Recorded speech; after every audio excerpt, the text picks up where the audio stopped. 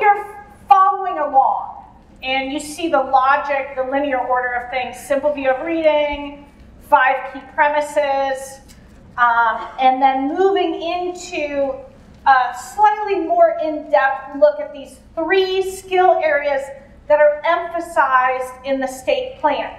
I did not write the RFA, and I'm not reviewing the RFA or your grant, so take everything I say with a grain of salt. But my hunch is, the state plan it has a section on emergent literacy, and it references 3 skill areas as important in the state plan, right?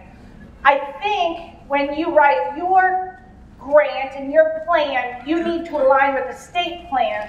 So I'm inferring that your plan will include careful attention to these 3 things. But again, I'm not a reviewer. I know as much as you do. Okay.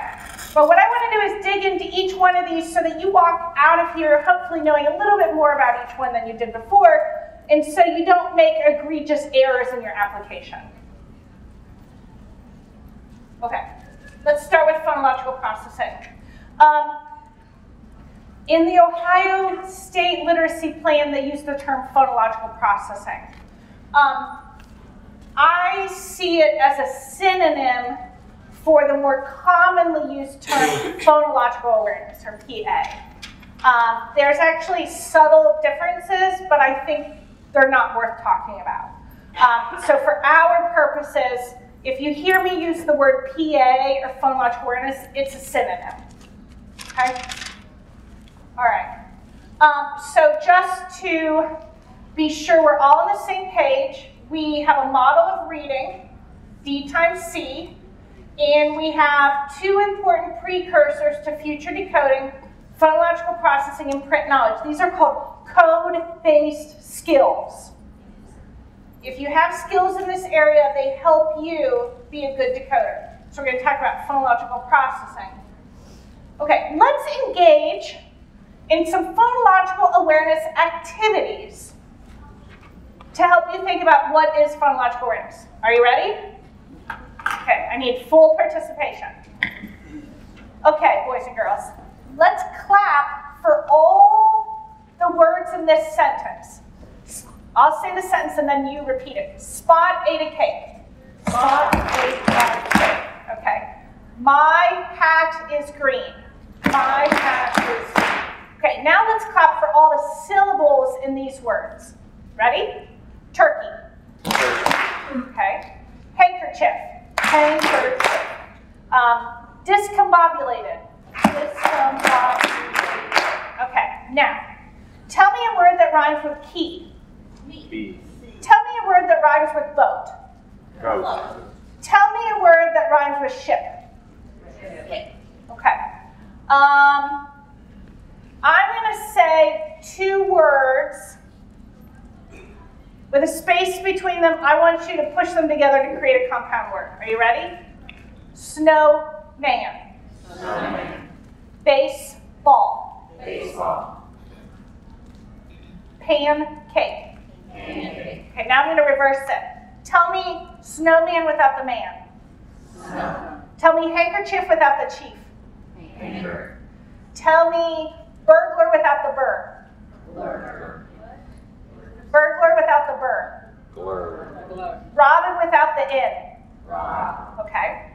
Now, I'm going to say 3 words. Tell me which one starts with a different sound than the other 2. Are you ready? Okay. Hen, hold on, I have to start over. Hen, hat, mill. No. Tom, Bob, Tim. Bob. Nail, 9, mall. Mom.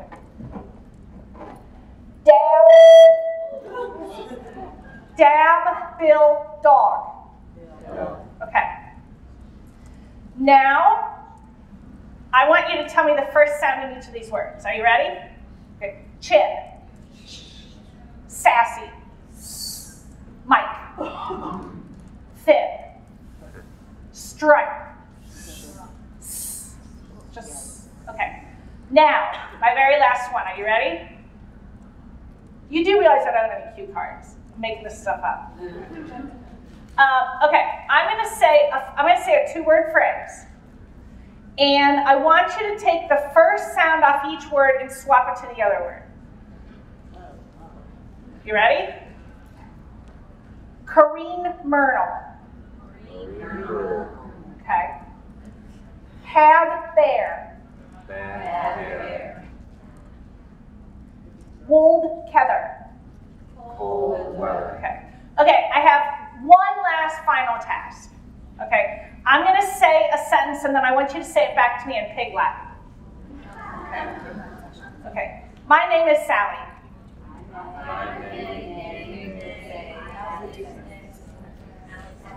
You're terrible at Pig Latin. I'm a nay, it's a, Alice. Little known fact that kids in kindergarten and first grade who do better on Pig Latin tests are better readers in their future. Why? Because kids who can do Pig Latin have really good phonological awareness. Okay, it's actually a very difficult phonological awareness test. So you just did activities that require you to use your phonological awareness. You just engaged in phonological awareness activities. What did you do? Okay, number one, you did listen. So it does involve engagement of the auditory or hearing system, okay? So yes, you were listening. What else were you doing? But what is, okay, tell me more. You engaged in a rhyming task. You engaged in an alliteration task. What are you doing? So when I say to you, tell me the first sound in fin, and you say, what are you doing? Okay. So I say to you, what's the first sound in fin, and you say, what are you doing? You have it. Okay. What you're doing is you're taking a word that contains how many sounds? 3 sounds. So you're holding this word in working memory. Fin. You're holding it in working memory. And what you're doing is you're segmenting off the initial sound. Okay? I can do the same thing. Tell me the medial or middle sound in fin. What is it? It. Okay? Same thing. You got to hold it in working memory. Some kids who do really bad at phonological awareness, it's because they don't have good working memory. Okay? You have to hold that chunk of language in your head and analyze what? The individual sounds, or maybe the individual syllables. When I say how many sounds are in alligator, alligator, you're holding the word alligator and you're analyzing the syllable structure, okay? Nothing you've said at all involves letters. Phonological awareness does not involve letters. It does not involve print. It is very commonly misunderstood. In fact, if I had made every one of you, if I had said to you, what's phonological awareness, and I made you write down a definition, 10 minutes ago, half of you would have said something about print and sound, because it's very misunderstood. You just defined what phonological awareness is. It is attending to the sound structure of spoken language. It has nothing to do with print, nothing to do with letters, okay? So the reason it's important is because our language, like Spanish and Italian and German, we read using the alphabetic principle, okay? So humans have been talking for millennia, okay? We started talking a long, long time ago. I think moms were picking bugs off their babies and started talking to them. That's what I think. No, that's not how it happened. They actually think it happened to gossip. As we banded into bigger and bigger groups of people, we started to use language. We created language as a way to gossip and to talk about picking bugs up here. Sorry, I just think, never mind. Okay, I have a weird sense of humor. So we have had language for a very long time. We have not had writing for very long. So we had language. And then we decided a long time ago that we want to take these words and make them concrete and permanent. Okay? Why? What did we want to record a couple 100,000 years ago? What did we decide we needed to record? It was not history. No? I believe it. What? Our story. I don't think so. I don't know if this is just a European perspective. I'll have to look at the literature. But it was for trade. Okay, so I'm loading up. I'm a warrior in Papua New Guinea, and I'm putting some stuff in this canoe and sending it to you. I need to record what's in my canoe. So I believe it was for trade. If you live in Cleveland, I would strongly recommend that you go to your downtown Cleveland library because they have cuneiforms there. These are early written forms, some of the oldest available. I have only seen them in the world's finest museums, and you have them in your Cleveland libraries. 2500 BC, okay? You should snag one. So, I mean, come on. Wouldn't that be a nice thing to have in your living room? Little cuneiform? Okay. So, a long time ago, we decided we have these words and we want to put them down. So we came up, well, it was much simpler back then. We did like hieroglyphics and stuff, but in our language, we're an alphabetic language. And so what we did is we took individual letters and mapped them onto spoken sounds. But it's not, a lot of people think the alphabetic pencil is a letter to a sound, but it's not. It's literally hundreds and hundreds and hundreds of sounds or letters that map onto sounds. So just as an example, to map the sound we use an M. To map the sound qu, as in quill, we use this letter with a U, okay? To map k, we use this. To map f, in some cases we use this, a PH. To map this, as in rough, we use a GH. This is actually a sound, A lot of people think it's two sounds. It is not. It is one sound. As in ring and hung. That is one sound. The word ring has three sounds in it. E, okay? And so we needed to represent this, so we picked those two letters. And there's hundreds and hundreds and hundreds of these. A lot of people think phonics is the letter going to the sound, but no, it's the letters going to the sounds. There's hundreds of combinations, okay? So the thing is, we have a written system that is based on the alphabetic principle. The letters we write down map to sound. So kids have to look at the letters to get to the sounds, which stand for words. That's why phonological awareness is important. So if you have a kid trying to spell out the word, or trying to come up with the word man from the letters M-A-N, they have to look at this letter and figure out what sound is represented by each letter. That's why phonological awareness is important to reading. It actually took people a really long time to figure this out.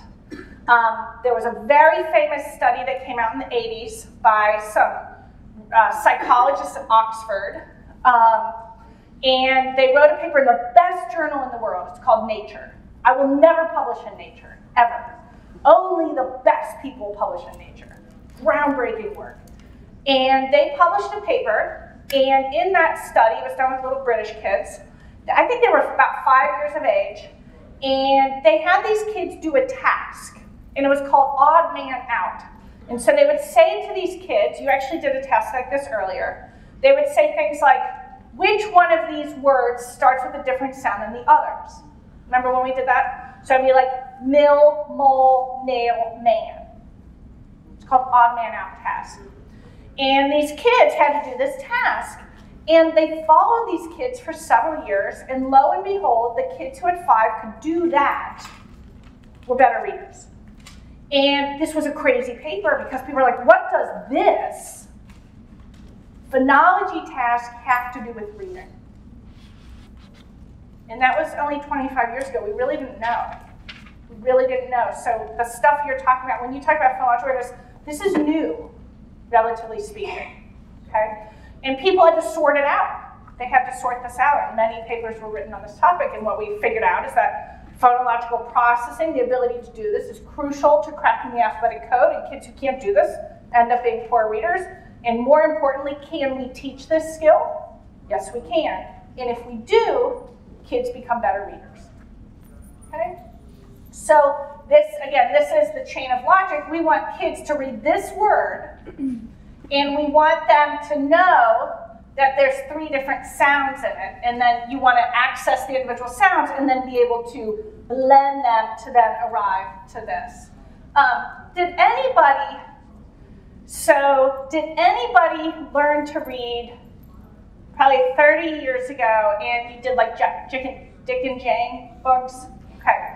So back then, the Dick and Jane books, so Dick and Jane, sometimes I have a slide of it.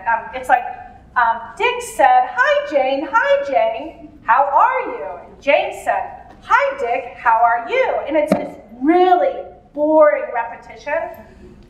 We use those books in reading instruction, and the focus was teaching words by sight. Teach words by sight.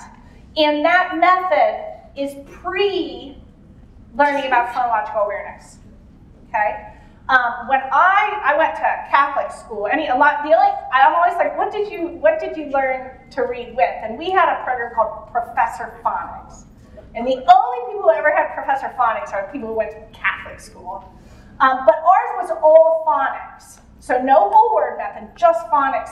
But that's just drilling, this letter goes with this sound, this letter goes with this sound, this letter goes with this sound. When you do those approaches, you're not teaching kids the underlying principles that govern word recognition.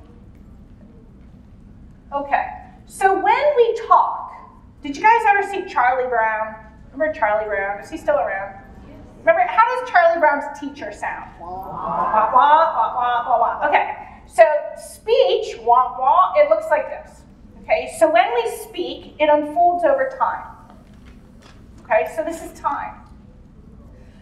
This actually says we something, I don't know. Maybe it's nonsense. But each one of these is a sound.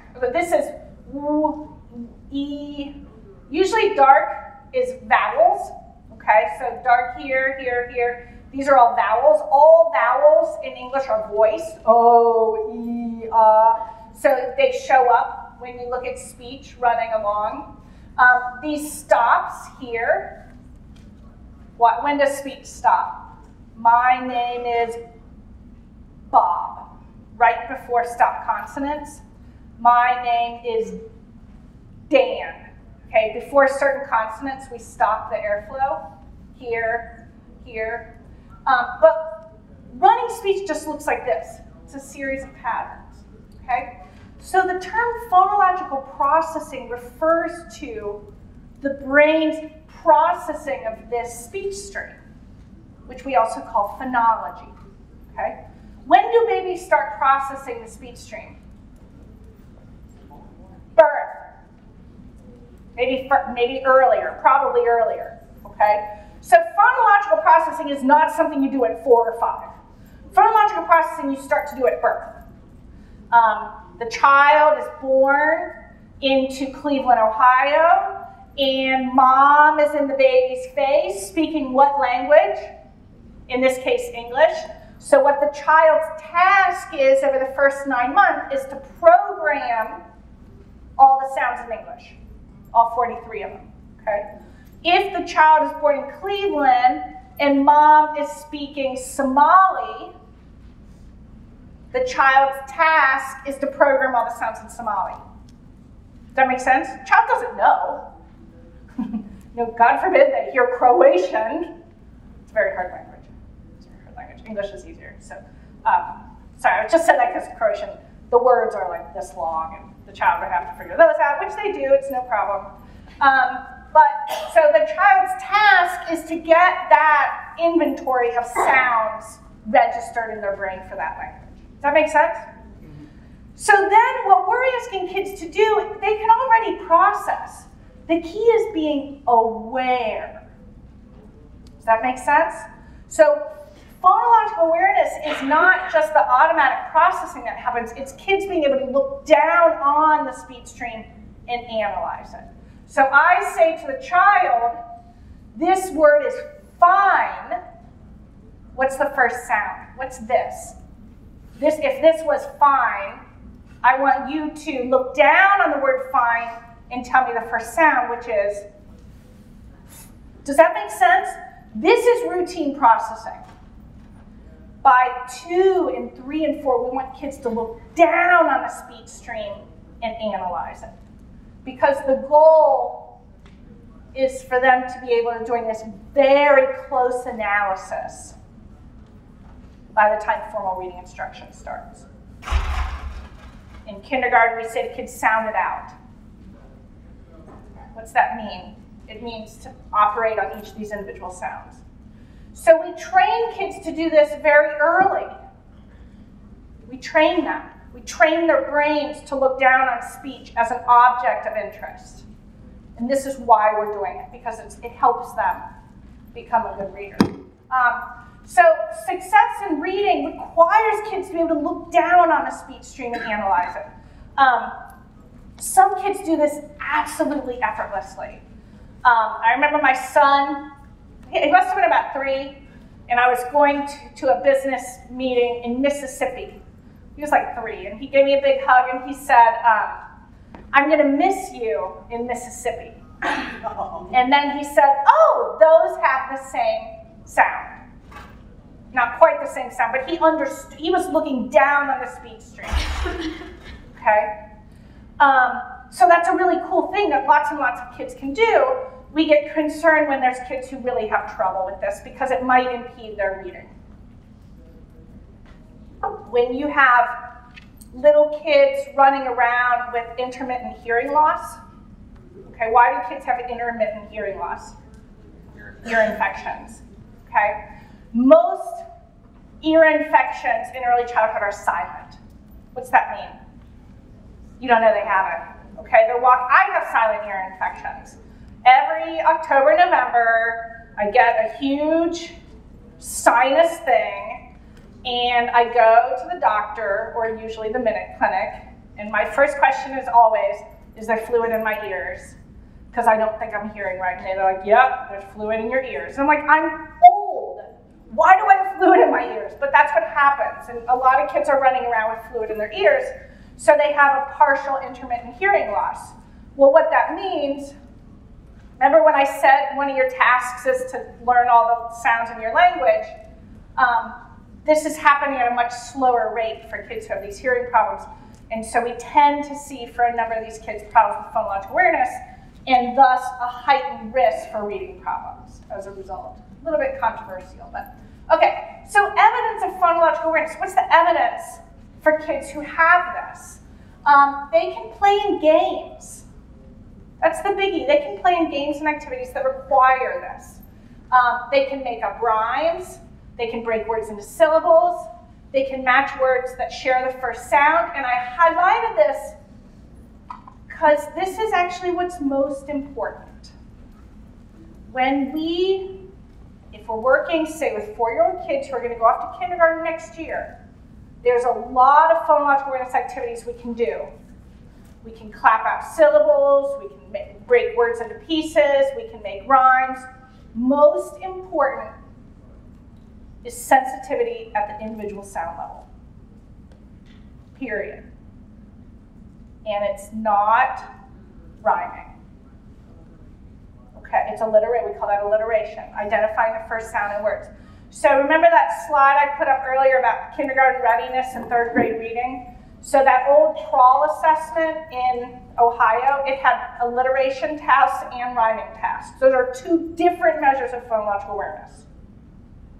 In my opinion, it is absolutely silly to have 2 measures of the same thing on one assessment. People do it all the time because they don't understand they're measuring the same thing. It's just one is harder than the other. If you then follow kids to 3rd grade and you deconstruct that crawl and you say which one of those 2 measures of phonological awareness is better able to predict 3rd grade reading success, it's alliteration. Rhyme goes away. Okay, rhyme skill is superseded by that individual sound. Okay, I want to say one thing, and I'm saying this because this is commonly misunderstood. You don't have to be able to rhyme to do more difficult tasks. I think I have a slide about this. So, phonological awareness, this awareness to look at the speech stream, we start to see this as developmentally, as something developing, usually about 2, 2.5. Kids can play with words, play with syllables. By 3, most kids can detect rhyme. Okay? What's happening is developmentally, it appears to be linear. We think, many educators think, you start by being able to clap out words, then syllables, then you rhyme, and then you pay attention to initial sounds, and then you can break words into all their little pieces. I put this up because the reality is these are not clear stages. They are smeared. You don't need mastery of this to do this. You don't need mastery of this to do this. It is not a mastery-based sequence. And I'm saying this emphatically because too many people think it is mastery-based. And so they'll work on rhyme with a kid for a year. If you work on rhyme for 3 weeks and the kid doesn't get it, who cares? Move on. Okay? If you don't believe me, we can talk about it. Because it's a disillusionment for a lot of people to learn that rhyme is not the end-all be-all, but it's not. Okay? So I was just going to show you, I love this, so I'm going to spend 1 second on it. Can you see it? Who's that? It sounds really boring. Just saying. This is a little bit hard for you to see. I'm going to tell you what it is. It is a recipe. This here says what? Bake. What you have here is a happy kid putting something, I would suggest a pizza or a donut, into an oven, and you're baking it. And then here, I believe this is spray, maybe, but this is definitely sound it out. Sound it out. If you properly sound it out, it's obvious that this is stir. Okay? And in fact, I would argue this is how we ought to be spelling stir. Okay? And so here's a big spoon. So you got to put yourself in the mind of a 5-year-old or 4.5-year-old. This kid wants to write this recipe.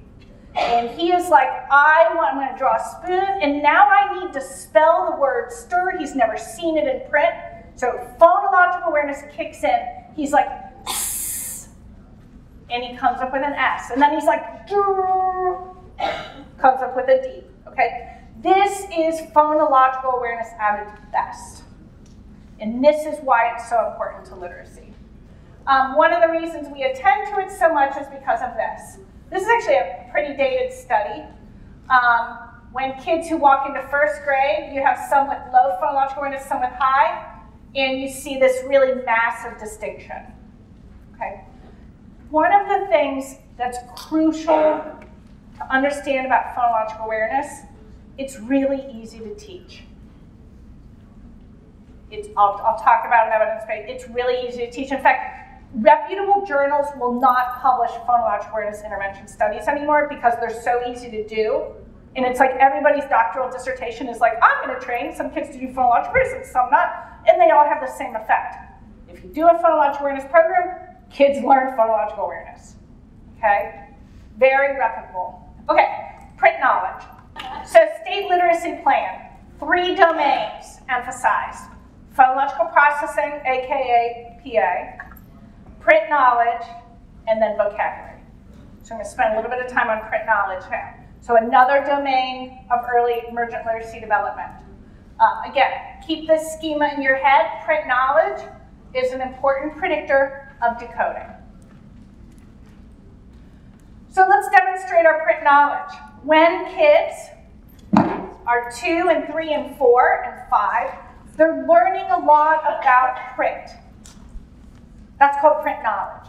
What are some of the things kids are figuring out about print? Okay, they're learning. Actually, let's start at the beginning of a book. So what might they learn about the cover of a book? Okay, this is the title, but more importantly, what is a title? It's a brief, pithy, is that a word, pithy? Is it pithy? Pithy? It's a brief kind of summary or something about what the book's going to be about. So print carries meaning, title tells you what a book's going to be about, you have an author, okay? Print is different than pictures. These are 2 different symbol systems, 2 distinct symbol systems. Okay, so this book is called We Are in a Book. If you do not have it, I would strongly recommend you buy it ASAP. And no, I'm not married to Mo Williams and benefiting from your financial investment in his products.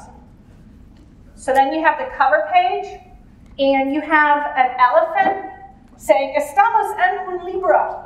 In Spanish, we are in a book. What might a child understand about this page? Or what things might the child understand about print?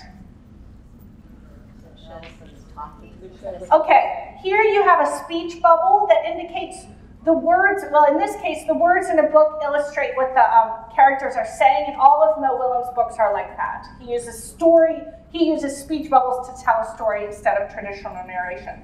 A lot of other things that are in this book that kids are figuring out is there's a lot of punctuation. There's question marks, there's exclamation points. We think punctuation marks are hard, but lots of kids know what they're for. That's part of print knowledge from a young child's perspective. They understand what letters are, what words are, and that letters make up words. Okay? So there's a lot of things kids are learning about print in the years prior to walking into kindergarten, and we call that print knowledge. Print has a lot of rules. When I say what do kids need to learn about print, the first thing people always say is directionality. Okay? That's just scratching the surface. So if you have a 6-year-old child who really digs dinosaurs sitting and studying this page of the book, what are rules about print that that child has to have internalized to look at this? Okay, talk to me about this. What is that? Okay, it's like a title of a passage, right? So you know that this title, if you want to learn more about Dianonicus, you know to look here, right? Then what are these little things? It says deadly, gory, military precision, terrible cold. What are these? They're like headers, okay? What's this? It says scan me. And it must link to a smartphone. I mean, you must be able to go and get more information. But you have to understand this is a label. Kids, this is really interesting because we think print moves left to right, but what's going on this page? All over the place. Yeah, you have to understand that you read this, and you read this, and you read this, and this, and this, and ideally, you're going in some sort of reasonable order, okay? So this is what's called text structure. When kids start looking at books, text is structured in lots of weird ways, and kids need to navigate that, okay? So kids need to learn a lot about print to be able to use something like this to learn from. All right, so some rules that young kids are acquiring, this is probably the most important one. Print is a symbolic form that conveys meaning. Earlier I showed you that little kid, that 2-year-old who wrote his name. He understood that print is a particular symbol system that conveys meaning. That's number one, okay? Every letter name has a name and a look. Print can be used to express oneself. Think about that recipe. I'm going to write a recipe. I'm expressing myself. Print moves from left to right in all sorts of other ways. And really importantly, letters make up words. Okay? And I showed you this earlier, so clearly Coleman has already internalized a lot of knowledge about print. I love this. This was my son when he was 4, and he wrote his name. That's a very reasonable expectation. What's his name, by the way? Okay, so Griffin. One of the things kids figure out is this: letters make up words. So here, Griffin's writing his name, and he does seem to understand that letters make up words, but there's something he doesn't understand about words. There's a rule about words. What is that rule? A word stays on stays on a line together, right? And if you want to break that rule, what do you have to do? Hyphenated and at the right spot. Okay? So he has very sophisticated knowledge about print, clearly, but he doesn't understand something about what words are and how they work, but he'll figure that out. I do a lot of work in this area. It's my primary area of research is print knowledge development. And I've always organized print knowledge as comprising 4 areas of knowledge. So understanding how books and prints work, things like, how book and prints are organized. Print moves left to right, top to bottom. How are books organized so that you can read and engage with them and be interested in print. And then print meaning is understanding that print is its own symbol system that conveys information and that it has all its own rules that you got to figure out. Letters make up words. All the different letters have a certain look and feel. And ultimately, that letters map to sounds. You don't need to take a picture of that. I'll give you a resource. Unless you were trying to take a picture of me, which is weird. Okay, and then the last one is kids need to learn a lot about words. So just like Griffin writing his name, you need to concept of word in print. What is a word in print? What are the rules about using words as part of written language? Words are made up of letters, and ultimately, a written word maps to a spoken word. Okay, the third domain is vocabulary. I actually teach an entire doctoral seminar on vocabulary, and we barely scratch the surface. Kids' vocabulary development in the world of language acquisition is probably the most studied phenomenon of all. And frankly,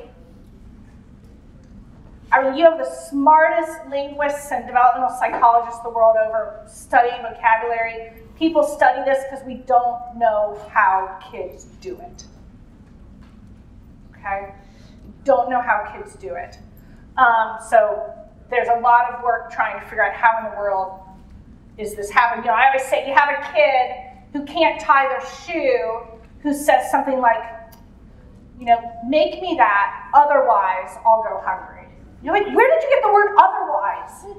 Right? We don't know how kids do this. We really don't. So this vocabulary is a big precursor to future comprehension. Kids with bigger vocabularies are better comprehenders in the future. So let's look at our vocabulary skills. So for each of these words, I'm going to ask you to give yourself a score. 0, I've never heard of it before. 1, I've heard of it, but I don't know what it means. 2, I've heard of it and it has something to do with. And 3, I know it and it means blank. I'm going to ask you to raise your hand with a 0, a 1, a 2, or a 3. Okay? So babble. Okay, I got a lot of 3s. Pontificate. I see a 0. I see a 2. I see another 0, another 0. Okay. Cachet. I see a 3s. I see 3s. I see a 2. I see a 2. Any zeros? I use the word cachet a lot. It's a great word. Puerile. 0s, 1s, 2s. Okay. And enthusiasm. Okay. So I got 5 different words. And these are all grown-up words. They're not basic everyday words. But even in this very well-educated group of people, for a given word, there's variability. I think everybody knew babble and enthusiasm, but when we get to pontificate, cachet, and puerile, you know, your range went from 0 all the way to 3. okay? One point is there's no trove of words we all know. We can't say there's these 40,000 words that everybody who's good in language knows them. Okay, that's number one. Number two, you only know the words that what? That you've been exposed to. Okay? You only know the words you've exposed to. If you don't know the word puerile, you've never been exposed to it, or you were exposed to it so few times so long ago you forgot. And the third one is maybe the most important one. Word knowledge grows in bits and pieces. Okay? So the word cachet is like style, classy, like having a big vocabulary has a lot of cachet. Okay? I use the word a lot, and so people who I work with a lot are like, that's a really good word. I'm going to start using cachet. So you can start using cachet. But it's like, it's classy, desirable. But maybe some of you, when I put up cachet, you gave a 0. And you now just moved to a 1 or 2. Now, if you don't hear that word again, you may drop down to a 1. But maybe all of a sudden you're reading a book tomorrow and it comes up 2 times. You're like, oh, that's so funny. And you're going to move to a 3. So words are learned in bits and pieces. And every time you experience a word, you flesh out your understanding of that word a little bit more. Okay? This is really important because you may be teaching in a preschool classroom and you're like, oh, the word manners, very important, very important. So we're going to work on Tuesday. You need to come back over because you're learning words in bits and pieces. So after day 1, kids are like, I know what it means. I don't know what it means. It has something to do with hitting kids. Okay? So you got this, it takes time to get that full representation in the head. Vocabulary is what we call your mental dictionary. For most people, it's here in Broca and Wernicke's area. If you've ever known anybody who has a stroke and they lost a lot of their vocabulary system, it's because that stroke hit the left hemisphere instead of the right hemisphere. So it sits here, and it's actually a massive web of connections. So do I have a picture? One of the reasons our heads are so big, which they are, we have very large heads, and babies' heads are especially big, is because of this whole part of the brain, which this part of the brain has developed most recently. So this part of your brain is all here, and that's a lot of our basic functions. But language is something that is relatively new to our species, and then you get things like higher order reasoning and all that. That's all here. We call it the neocortex. It's a newer part of the brain, and it's big. Okay. I have a Shih Tzu. Do you know what a Shih Tzu is? It's the cutest dog in the world. And this morning, I was sitting reading the paper, and he was right here. I was sitting at a chair, a little table here, and he was here trying to get up, okay? And I was like, go around the table, go around, go around, go around, go around. I said it like 7 times. I gestured, I was explicit, and he could never figure out to go around. And his brain is this big. Right? It's like this big. It's true when you look at animals and brain size. So, I could work, maybe do you think I could train them to go around? I don't know. I have a Labradoodle, maybe the Labradoodle. The Shih Tzu, I don't know. But our heads are really big, and a lot of it is that building of the vocabulary system, okay? So here's a couple things. I told you I teach a whole seminar on this, so I'm being really superficial. But a couple things I want you to understand. And by the way, the vocabulary system in your head it looks something like this, where you don't know the word rain per se. You know it by the number of connections to other things. So for you to have a deep understanding of the word rain, it's because you have so many connections to it. So you're not teaching a word, you're teaching connections, if that makes sense. Couple things to know. Number 1, from birth to 7, kids learn an average of 7 words a day. Okay? And it's not because you're sitting there feeding it to them. It's because of the neurobiology of their brain and the way they're born and what's going on in the structural organization of the brain. The brain comes in and knows no words, and the child's task is to acquire as many as possible. It's neurobiologically programmed, okay? Now, for the child's brain to do, this is what the brain is capable of. Now, if a child is, in a Romanian orphanage and nobody's talking to them, this doesn't happen. It's not a miracle, right? You don't get the 7 words if no one's talking to you. So this is the capability for kids who are talked to all the time. Now, the other thing, too, is don't ever, ever, ever underestimate a child, ever. Don't ever think that kid's from a bad home, I'm not going to talk to him because he's such a slow learner, or that child has a language disorder, or that child just moved here from Somalia, because their brain, it works the same way as everybody's. And every child's brain, short of having a very, very, very serious cognitive disability, their brain can do this too, okay? Vocabulary growth is driven by exposure to words. Basically, kids are feasting. They're like little parasites running around, taking in all the words they hear. A lot of them are from overheard speech. And number 2, though, because of variability in exposure, in this country, we have a lot of 12th graders whose vocabulary skills are the same as 3rd graders. Okay? The 1st graders, whatever. So there's this massive unevenness. So you go, somebody said they're from Portsmouth. Who's from Portsmouth? So you go to Portsmouth and you go to the most challenged area of the town, and you find a kid who's gone to not very good schools and had a lot of attendance problems. That 12th grader's vocabulary could be exactly the same size as my 1st grader who's going to these great schools and getting summer enrichment. Isn't that crazy? We see that difference. And it's all driven by exposure, not capacity or capability. Okay.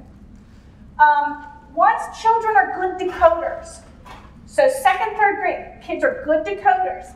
So this is a 3rd grade text, okay, the closet creature. A typical 3rd grader can breeze through this in terms of decoding.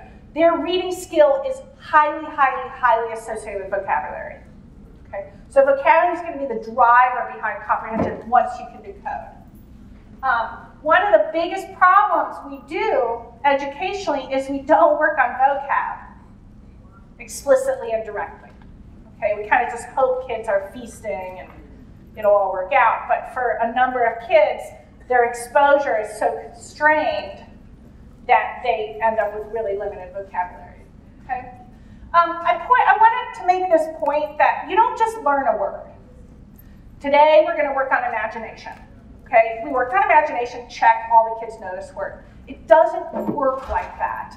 And so what we say is to know a word, it's actually an incremental process where you move from a very shallow representation of a word, like imagination, has something to do with the brain. You move from very shallow understanding to a very deep representation. Like imagination is to be able to picture something that didn't really happen, but it might be possible, okay? So it's going to take time.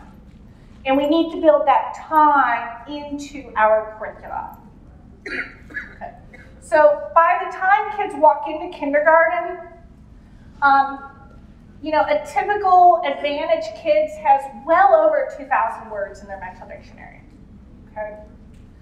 Their brain has the capability of learning more words per day than anybody in this room. Period.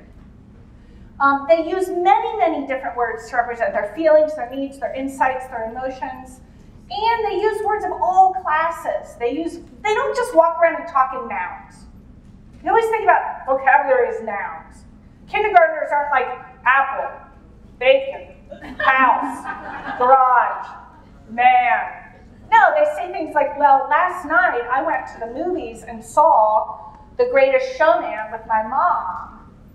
They talk in sentences and use every word category to make those sentences.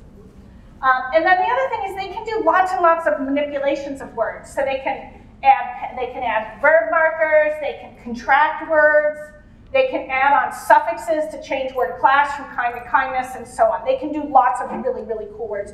Don't ever underestimate a kid's brain. Okay? I'm simply giving you examples.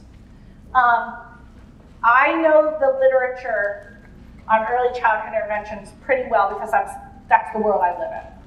I'm required to know what everybody else is doing so that we're all staying on, like, what's the next thing we have to do. These are just exemplars that I picked that I thought could be useful to you. I am not being prescriptive, okay? And as you move forward in your plan, I'm happy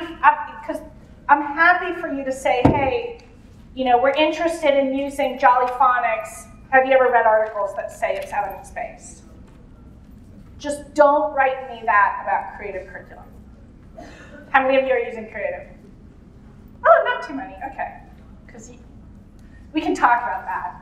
Okay, so your plan, I don't work for the State Department of Education, I'm not evaluating these plans. My assumption is your plan will include some sort of strategy to address these area of needs in young kids. It's my assumption, okay? I'm going to argue strongly that these are best taught using a combination of direct and incidental activities. Okay. What do I mean? Direct is pre-planned, pre-programmed. So let's say you use Doors to Discovery. Let's just say you bought Doors to Discovery. And Doors to Discovery has 4 20-minute lessons a week for language and literacy. That's a direct instructional approach. It really needs to be coupled by incidental supports across the day. And so incidental to me is seize the moment. You're having lunch with kids and somebody starts talking about, you know, the weather, and you use that as an opportunity to have a guided discussion about clouds or whatever. So the best language and literacy instruction is a combo. And that is supported in the literature. So you have your direct explicit time to really hammer on certain key concepts, but you're going to couple it with high quality incidental supports across the day. But this is a different, explicitness is different. Explicitness is not the same as direct instruction. And explicit instruction is being clear to kids, what do you want them to learn right now, okay? So you're sitting there at lunchtime and a kid starts talking about a dream and you say, well, you have a really big imagination. Do you know what the word imagination is? Imagination means, that's a really good word. That's explicit, but incidental. Okay, explicit is being clear what you want kids to learn at a given moment of time. Okay, so I believe you got probably all you ever wanted to know about evidence-based practices yesterday. When you create your plan, you need to be employing evidence-based practices. It's not a bad idea. It keeps you from just making stuff up, right? Like, we're going to do youth yoga to improve phonological awareness. I don't think you're going to find a study where yoga improves phonological awareness. So you're going to go and you're going to look in the literature for Tier 1 and Tier 2 evidence, okay? And there are lots and lots and lots of these. So here's a couple examples. So for phonological awareness, direct phonological awareness training is something that, in my opinion, is Tier 1. It has many randomized, controlled studies that it actually, in the What Works Clearinghouse, if they talked about that yesterday, it's considered something with evidence. So direct phonological awareness training, it typically involves small or whole class, short, discrete lessons, implemented a couple times a week. It does not need to be intensive to be effective. The National Reading Panel report from 2000 suggested that the ideal time of direct phonological awareness instruction in an academic year is something like 10 to 15 hours total. So you can do like 10 minutes, 10 minutes, 10 minutes. And the thing about this is there's not a single developer or program. I'll show you on the next slide one that I've used that I like. There's multiple, everybody's made up one. And you can say, I'm going to go and buy one for $20, or I'm going to buy one for $12,000. That's your choice. They all are going to get the same effect, probably. And the other thing about phonological awareness training programs is they only affect phonological awareness. Does that make sense? I'll show you on the next slide. So if you buy a phonological awareness program and you use it to teach phonological awareness, it is not going to affect vocabulary. It's not going to affect print knowledge. It is specific in its effects. So this is something I've used extensively. I am not an author. I think Brooks sells it and it's like 30 bucks. And it's just lesson plans. It's just lesson plans. So it's cheap. It has evidence behind it. It's easy to implement. So this is I'm not telling you to go buy this, but there's lots of these floating around. This is an example of a well-executed experimental study that implemented a phonological awareness training program. So this is a study that it was done in the UK. It came out recently, 2008, 10 years ago. And what they did is they had, this is what I consider a well-executed experimental study that would meet Tier 1 evidence. They had 152 kids, and they were on average just under 5. It was multi-site. There were multiple schools. And what they did is daily short PA activities. It was about 5 minutes. So it would be little lessons like, let's do a 5-minute rhyming activity. They also did work with letter sounds, and they also did shared readings. But if you think of the PA piece, it's a tiny little thing a couple times a week. And they had a comparison group, and over the course of the year, the kids who got the PA training did significantly better on measures of PA, okay? So I think you're looking for things like this. That, if I'm reading ESSA correctly, you need one well-conducted, randomized controlled trial showing positive effects on a reasonable outcome, no negative effects, and a couple other methodological considerations, including multiple sites. I believe this meets that standard. Okay. For print knowledge, I asked Melissa if it was okay if I talk about this. This is an intervention that I have helped to develop. She said it would be fine.